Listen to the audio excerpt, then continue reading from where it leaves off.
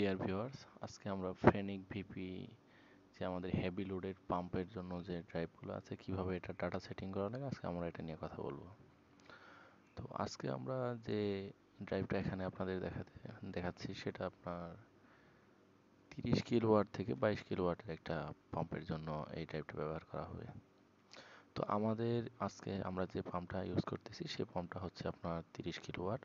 তো আমরা 30 কিলোওয়াটের যে ডেটা সেটিংটা করতে হবে, প্যারামিটারটা সেটিং করতে হবে সেটাই আপনাদের দেখাবো। এটা হচ্ছে আপনার সেটিং অপশন বা ডিসপ্লে বলে। প্রথমে আমাদের পিআরজি প্রোগ্রামে যাওয়া লাগবে। পিআরজি প্রোগ্রাম এটাতে ক্লিক করব, দেন 0fn ফাংশন। ফাংশনে যাওয়ার পরে যখন আমরা ফাংশনে ক্লিক করব তখন এটা F01 F02 এভাবে চলে আসবে। তো আমরা F01 আমাদের সেটিংয়ের কোনো চেঞ্জের দরকার নেই, আমরা F02 তে সেটিং করব।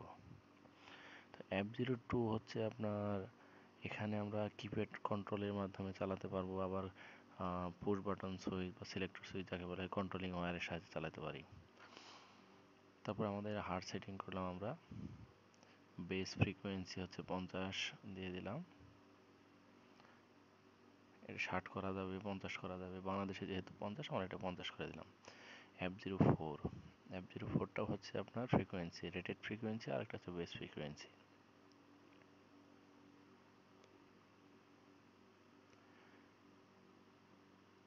F05 হচ্ছে এটা হচ্ছে নমিনাল ভোল্টেজ, সাধারণত ভোল্টেজ আমাদের এখানে বাংলাদেশে 380 দেওয়া আছে, আমরা 400 করে দেবো। এটা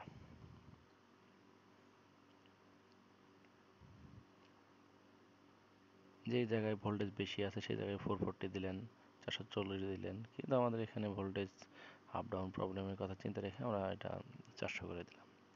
F06 এটা তো আমাদের 400 করে দেবো আমরা।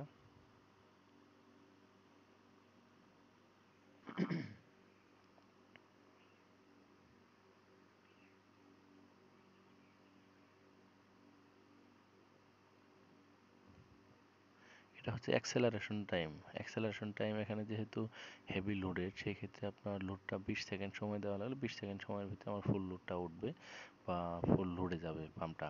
এই জন্য 20 সেকেন্ড আমরা দিয়ে রাখছি। এটা 10 সেকেন্ড করা যায়, মানে যদি লাইট লোড হয়, অল্প লোড হয়, সেক্ষেত্রে আমরা 10 সেকেন্ড দিই, হেভি লোডের ক্ষেত্রে আমরা 20 সেকেন্ড দিয়ে দিছি। এটা হচ্ছে ডিসেলারেশন টাইম, এটাও 20 সেকেন্ড দেওয়া আছে যাতে পাম্পটা বন্ধ হওয়ার সময় 20 সেকেন্ড সময় নিয়ে তার লোডটা মানে আস্তে আস্তে কমে আসে। তো আপাতত এদিকের আমাদের মোটামুটি কাজ শেষ। এখন আমরা চলে যাব মোটর কত কিলোওয়াট, সেই কিলোওয়াট সেটিংয়ে চলে যাব। তো কিলোওয়াট সেটিংয়ে গেতে মানে কিলোওয়াট সেটিংয়ে যাওয়ার জন্য আমাদের ফাংশনে ক্লিক করা লাগবে। ফাংশনে যাওয়ার পরে পি অপশনে যাওয়া লাগবে, পি অপশনে যাওয়া লাগবে,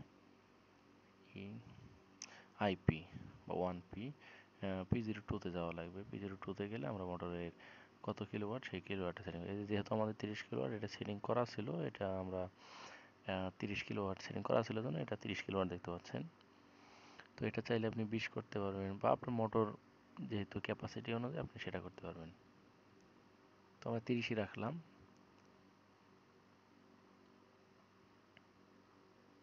F03 এটা হচ্ছে কারেন্টটা সেটিং করার দরকার নাই আপনার। P02 তে যদি আপনি মোটর কত কিলোওয়াট এটা সেটিং করে দেন তাহলে অটোমেটিক্যালি কারেন্টটা সেটিং হয়ে যাবে। এখানে 56.15 চলে আসছে। তো দেখেন যদি আমরা P02 তে যদি আমরা এটা 20 কিলোওয়াট করি, দেখবেন যে এটা 35 কিলোওয়াটের মতো, 35 এম্পিয়ারের মতো চলে আসবে। এটা অটোমেটিক্যালি চলে আসবে। এই যে 35.46 এম্পিয়ার চলে আসছে। তো যেহেতু আমাদের মোটর এখানে হচ্ছে আপনার 30 কিলোওয়াট, আমরা এটা 30ই রাখবো।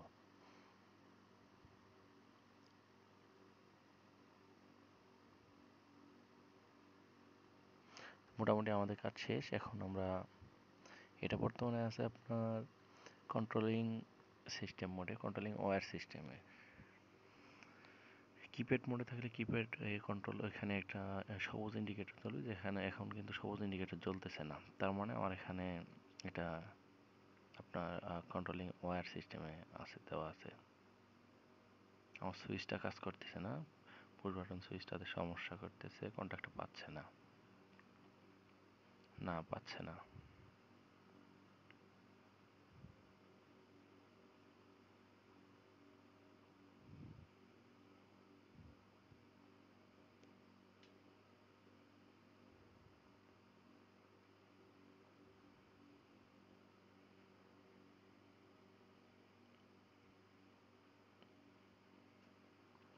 আমাদের আবার যাওয়া লাগবে IF 02-তে।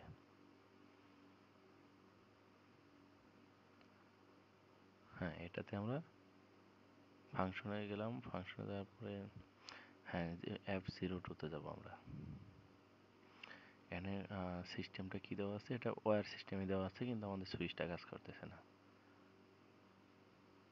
আমরা আবার চেক দিলাম, এটা দেখলাম যে এটা কি দেওয়া আছে, দেখলাম যে না আমাদের ওয়্যার সিস্টেমে দেওয়া আছে, কিন্তু বাট আমাদের সুইচটাই কাজ করতেছে না। তো আমরা এটা ম্যানুয়ালি আপনাদের দেখাবো কিভাবে ম্যানুয়ালি চালাতে হয়। হ্যাঁ, ম্যানুয়াল করে কিপ্যাড মোডে করে, তাহলে এটা 2 করলে কিপ্যাড মোড চলে আসবে। এই যে দেখেন সবুজ ইন্ডিকেটরটা জ্বলে উঠছে। এখন আমরা এখানে রানে চাপ দিলেই কিন্তু পাম্পটা চালু হয়ে যাবে। হ্যাঁ, চালু হয়ে গেছে।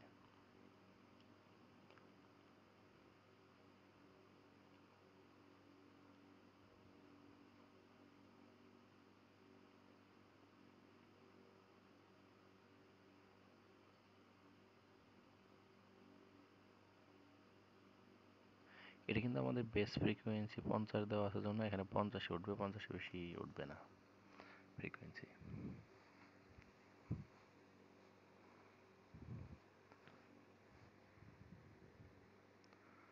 আমরা এটা আবার ওয়্যার মোডে নিয়ে আসবো। ফ্রিকোয়েন্সিটা চেঞ্জ করে দেখাচ্ছি। ফ্রিকোয়েন্সিটা 60 করলে কি রেজাল্ট আসে দেখেন। এখানেও 60 করে দেব। এখন যদি আমরা এটা রান করি তাহলে এখানে আসবে আপনার 60 হার্টজ চলে আসবে। যদিও বাংলাদেশে 60 হার্টজের দরকার নাই, আমরা আমাদের মোটর হচ্ছে 50 হার্টজের, তাহলে আমরা এখানে 60 হার্টজ করবো না, এখানে আমরা 50-ই রাখবো।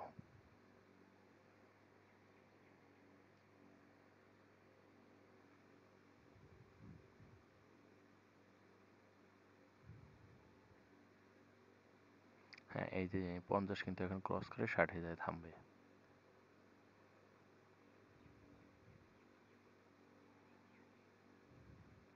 তো আমরা এটা আবার আগের সিস্টেমে করে দেবো। 50 হার্টজ যেহেতু আমাদের মোটর, আমরা এটা 50 করে দেবো।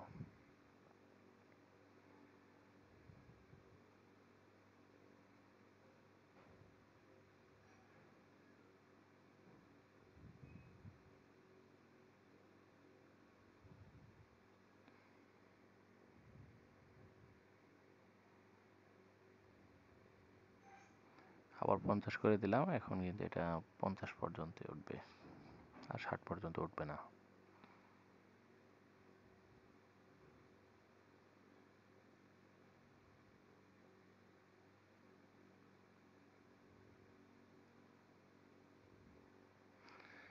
এখন আমরা এটা আবার ওয়্যার মোডে নিয়ে আসবো। কিপ্যাড মোডে রাখলে তো আমাদের চলবে না, এখন আমাদের ওয়্যার মোডে নিয়ে আসা লাগবে আবার।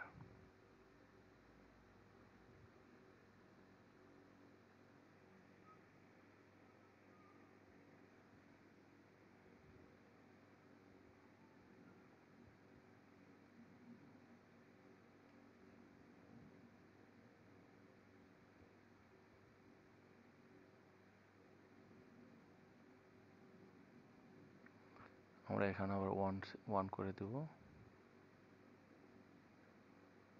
শিওর, হ্যাঁ, সেটিং হয়ে গেল। এখন আমরা দেখি আমাদের সুইচটা কি সমস্যা, সুইচটা কেন কাজ করে না।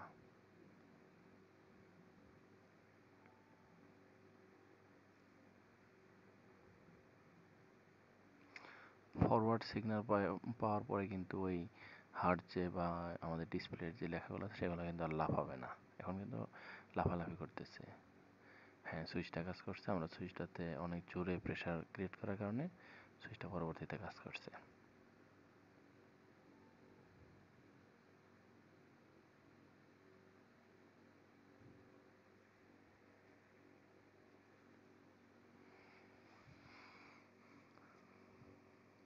এভাবে আপনি চাইলে যে কোনো ফ্রেনিক ড্রাইভে আপনি আপনার প্যারামিটারগুলো সেটিং করতে পারেন।